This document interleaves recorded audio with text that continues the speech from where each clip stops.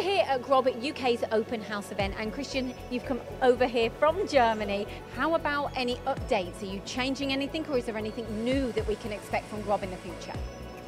I think the expectation that we have right now is to continue to diversify what we do.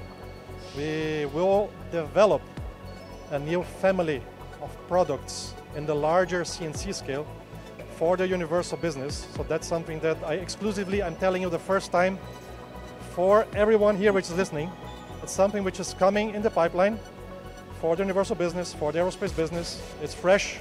We're going to have some pretty good releases mid of 2025.